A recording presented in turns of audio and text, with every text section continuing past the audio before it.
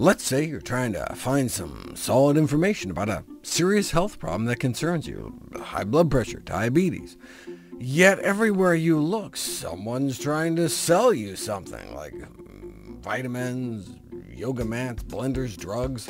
Well, breathe a sigh of relief, because all we bring you are the facts. Welcome to the Nutrition Facts Podcast. I'm your host, Dr. Michael Greger. Today, we continue with part 2 of our series on yoga, and we start with the question, which of the 50 yoga styles have been shown to be best? Should doctors recommend their patients do yoga? The difficulties associated with recommending yoga stem from the low quality of scientific evidence available regarding its effects. Oddly, this lack of evidence is partly due to a common failure among researchers to define what they actually study. They just say yoga without defining what they mean. And different types of yoga differ greatly in what they demand in terms of physical strength, depth of meditation, breathing control, and spiritual component. Yet it's very common for reports of studies not to define which type they used. This not only makes it hard to compare results between studies, it also makes it very hard to translate any findings to the bedside when counseling patients. Yoga is broadly defined as a mind-body practice composed of physical postures, breathing techniques, and meditation. And so if researchers say they put yoga to the test, you'd assume all three components would be present. However, some studies use meditation only and call it yoga, with no postures or breathing. Others only examine breathing exercises and call it yoga. Others consider yoga only postures, and still others say they're studying forms of yoga without any of the three components. And so if a study shows no benefit, does that really mean yoga, as commonly practiced, didn't help? And if a study does show benefit, what exactly do you tell patients to do to achieve it? We can take some comfort in the fact that a review entitled "Is One Yoga Style Better Than Another?" attempted to compare the effects of the more than 50 different yoga styles used in hundreds of trials, and they concluded that there was no apparent winner in terms of whether the results turned out positive, so to a certain extent they may be interchangeable. I've talked about the need to have active control to see if there's some benefit to yoga beyond just the exercise component, but such controls may still not deal with confounders such as socialization. Yoga usually involves going to classes, so you can imagine if you were studying the effects of yoga on something like depression. Does breaking routine, getting out, and meeting other people have any effect independent of the yoga?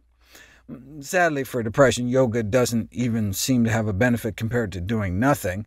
Yoga does appear to be helpful with anxiety, but not for people anxious to the extent that they're actually diagnosed with an anxiety disorder. And all the anxiety benefit from yoga appears to just be from the physical activity, since there appears to be no benefit compared to other types of exercise. So unfortunately, yoga does not appear to be effective for mood and anxiety disorders. A review on the effects of yoga on depressive symptoms in people with mental disorders in general, including conditions like PTSD or schizophrenia, found no significant effect compared to things like social support that offer the same kind of attention, or to doing nothing, but did find an effect compared to so-called waitlist controls. See, unlike in studies of drug effects, where a placebo sugar pill is relatively straightforward, selection of a control condition is much more complex for behavioral interventions like yoga. And one common solution is a passive control such as a waitlist. Basically, people are randomized to either yoga or onto a waitlist where they'll still get yoga but have to wait a while.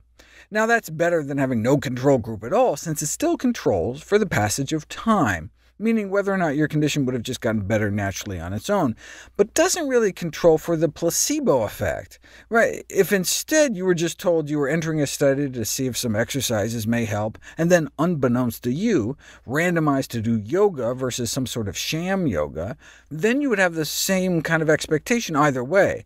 But if you know going into it you're going to get yoga now, which may help, or yoga in 6 months, and you end up in the waitlist control, this may spuriously amplify the difference in treatment effect, because people assigned to the waitlist may expect to not get better without active treatment. For example, a study for yoga on urinary incontinence. Women were randomized to 6 weeks of yoga or a waitlist control group. After 6 weeks, the incontinence frequency decreased by 70% in the yoga therapy versus only 13% fewer episodes in the control group. But it's possible that the women in the yoga group reported some benefits due to what's called an expectation bias, because they expected yoga to be helpful. So based on the body of evidence, one might say there's insufficient good quality evidence to judge whether yoga is useful for women with urinary incontinence. What we'd like to see are studies comparing yoga to time and attention control interventions, some alternative to yoga that entail the same amount of time and attention so people don't even know they're in a control group. Now the question arises, who cares if the benefits from a yoga intervention are due to the placebo effect or expectation bias? A benefit is a benefit. As long as people are getting better, who cares? But it would be nice to know if yoga really helps or not, and here we go. Women with urinary incontinence were randomly assigned to a yoga group or to a rigorous time and attention control group involving nonspecific muscle stretching and strengthening exercises. There are 2 different types of urinary incontinence: urgency incontinence, defined as an involuntary loss of urine associated with a sudden strong desire to urinate, or stress incontinence, where an activity such as sneezing triggers an involuntary leak. 3 months of yoga didn't seem to significantly help overall incontinence, but it did seem to help with stress incontinence, decreasing by an average of 61% in the yoga group versus only 35% in controls, with no significant changes in urgency incontinence. In our next study, we look at how sham acupuncture underscores the necessity of controlling for expectancy effects. Yoga as therapy. When is it helpful? The scientific literature on yoga is limited in scope and quality. I talked about the long list of issues that plague so many of the yoga trials, but let's continue down the list of conditions to get a sense of the best available balance of evidence. For example, yoga as a therapy for irritable bowel syndrome. Evidence from randomized controlled trials found that yoga beat out drugs and was equally effective as moderate-intensity walking, so whichever form of exercise you prefer. What about yoga for inflammatory bowel disease? Since stress can be a trigger, might yoga help? In a trial of yoga as an add-on therapy for adolescents with inflammatory bowel disease, it didn't seem to help at all.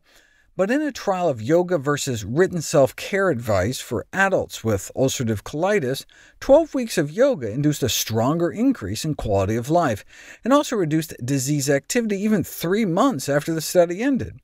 Now, the so-called self-care group was really just handed a couple general self-care books, so the 2 treatments, yoga versus self-care, were not matched at all for time intensity, feeling part of a group, or for therapist contact, each of which are likely to have the yoga arm more likely to non-specifically improve their quality of life.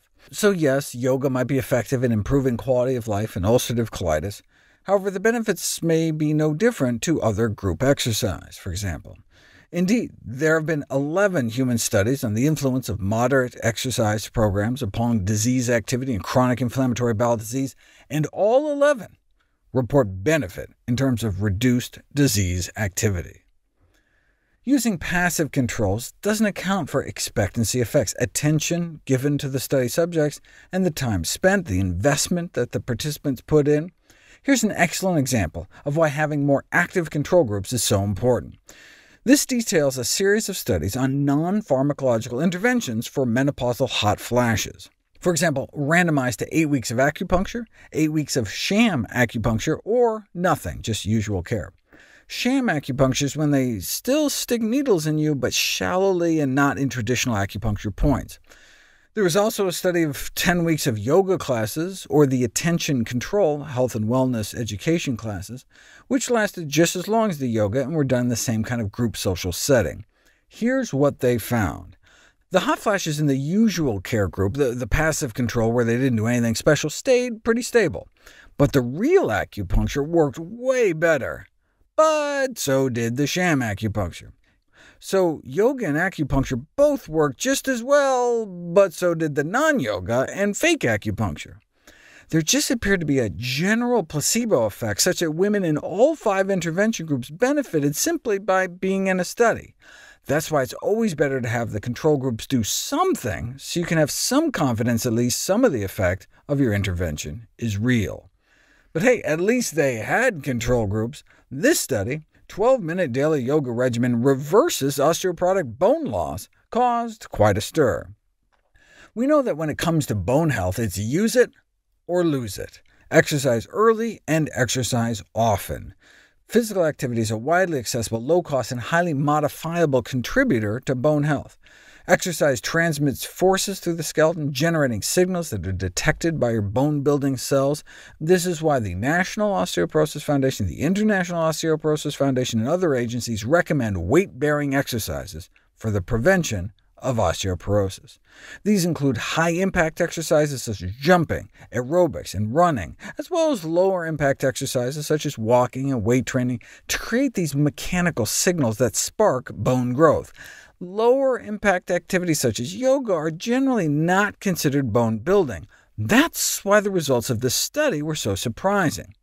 It was a study of internet-recruited volunteers comparing bone mineral density changes before and after yoga. The researchers devised a 12-minute DVD of 12 yoga poses that they believed would stimulate increased bone density in the spine and both parts of the hip. But in the end, out of the 741 patients recruited at the beginning, only a few dozen actually sent in their bone scans as instructed. So that's only like 5%, right? So they lost 95% of the people that originally started. You can totally imagine how those who got positive results were more likely to send them in, and the others that failed just kind of slunk away. So I don't consider this convincing evidence. Now, the authors had the attitude of, hey, look, so what do you got to lose? The side effects of yoga are all good, so why not give it a try? Well, what you have to lose is the opportunity to do higher-impact exercise that has more decisive evidence of bone benefit. And all the side effects are not necessarily good. There have been vertebral compression fractures associated with yoga. In this series of 9 cases from the Mayo Clinic, they described spinal compression fractures occurring a month to years after initiating yoga-associated spinal flexion exercises. Both scientific and media reports continue to advertise yoga as a bone-protective activity, but there's a need for selectivity in yoga poses in populations at increased fracture risk. And 4 of the 9 patients developed a fracture in a setting of normal or near normal bone mineral density, so maybe everyone should be careful with these. Yoga-related injuries are not uncommon, resulting in thousands of emergency room visits a year, and approximately 5% of those are coming in with fractures. I'll try to put that injury rate in context, comparing yoga to other physical activities, next. Even though for certain health conditions we've not reached a point where we can say there's good scientific evidence that yoga is beneficial, many patients do seem to benefit. And isn't that what matters? I mean, even in the studies that show the benefit is mainly a placebo effect, does this really matter? I mean, after all, this editorial asserted, yoga therapy has never been shown to have adverse effects, but that's simply not true. About 2,000 yoga-related injuries have been seen in hospital emergency rooms every year from 2001 to 2014. Looks like only 1 fatality has ever been reported in the medical literature, but if you look at the case report, a 16-year-old girl collapsing with a ruptured lung following voluntary mouth-to-mouth yoga breathing exercises with a teenage boy in the hall, that can hardly be characterized as a typical yoga practice. There are tragic, rare cases tied to actual yoga, like this quad rupture in a young woman, or, a femoral fracture. The femur is the bone in your thigh, longest, strongest, heaviest bone in the body. Typically, you only see femur fractures with trauma, such as car crashes. But here was just a guy practicing yoga posture when he heard a large cracking sound and felt immense pain because, yikes! Now, 2 weeks earlier, he had felt pain in his thigh that he just thought was muscle strain, but bone biopsy showed evidence of previous microfracture, so it sounds like he had been overdoing it, weakening it before the final crack. So I guess the bottom line is that people should listen to their bodies and not push themselves too far. Now, I talked about the risk of spinal compression fractures, particularly those with weakened bones, osteopenia, or osteoporosis.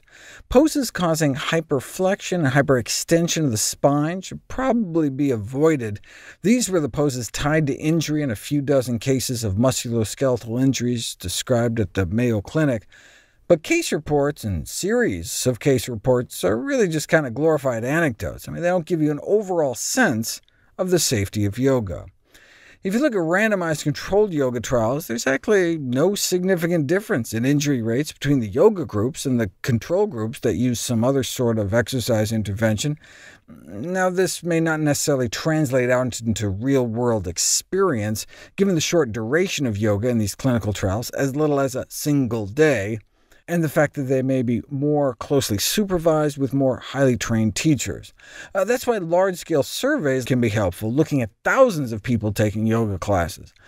Looks like about 30% of yoga class attendees had experienced some type of adverse event, most commonly just something mild like muscle aches, but some individuals did experience more severe events which caused them to stop going.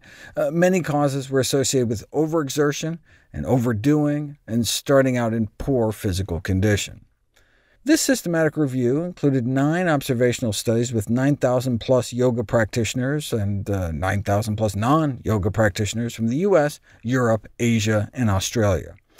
A considerable proportion of yoga practitioners experienced injuries or other adverse events. However, most were mild and transient, and risks were comparable to those of non-yoga practitioners.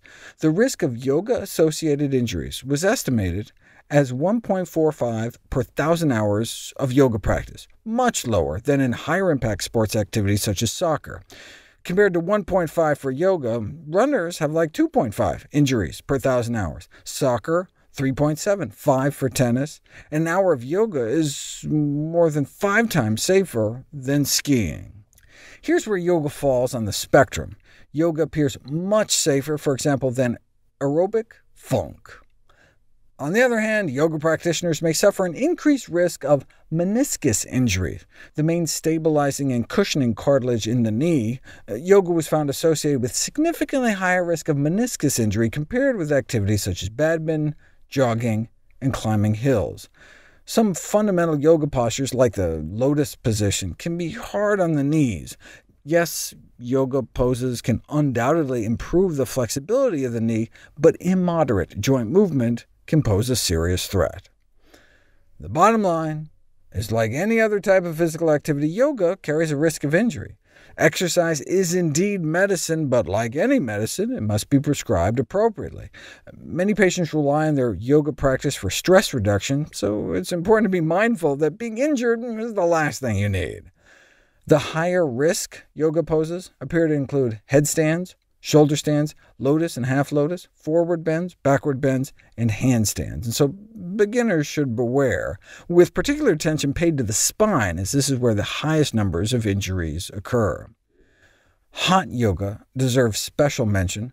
The extreme heat and intensity of Bikram yoga may make it inappropriate for older adults and people with medical conditions, but there are case reports of sudden cardiac arrest even in a healthy 35-year-old. Pregnancy is an especially vulnerable time for heat exposure, with the increased risk of spinal defects and possibly other birth defects among fetuses exposed to excessive heat. Pregnant women should avoid practicing hot yoga during pregnancy. Maternal hyperthermia, whether from a sauna or electric blankets, had a nearly 2-fold increased risk of spinal and brain malformations. For example, pregnant women who use hot tubs increase the risk of bearing babies with their intestines outside their bodies or being born without a brain. As any other physical or mental practice, yoga should be practiced carefully under the guidance of a qualified instructor. Beginners should avoid extreme practices such as headstand, lotus position, forceful breathing. Individuals with medical preconditions should work with their physician and yoga teacher to appropriately adapt postures. For example, patients with glaucoma should avoid upside-down positions, and patients with compromised bones should avoid forceful yoga practices. And practices like voluntary vomiting should perhaps be avoided completely. What? It's evidently common practice in traditional yoga. We would love it if you could share with us your stories about reinventing your health through evidence-based nutrition. Go to NutritionFacts.org/testimonials. We may be able to share it on social media to help inspire others. If you'd like to see any graphs, charts, graphics, images, or studies mentioned here, go to the Nutrition Facts Podcast landing page. There you'll find all the detailed information you need, plus links to all the sources we cite for each of these topics. My last two books were How to Survive a Pandemic and my How Not to Diet cookbook. Get ready this year for the launch of How Not to Age. And of course, all the proceeds for the sales of all my books goes directly to charity. NutritionFacts.org is a non-profit, science-based public service where you can sign up for free daily updates on the latest in nutrition research with bite-sized videos and articles uploaded nearly every day. Everything on the website is free. There are no ads, no corporate sponsorships, no kickbacks. It's strictly non-commercial, not selling anything. I just put it up as a public service, as a labor of love, as a tribute to my grandmother, whose own life was saved with evidence-based nutrition.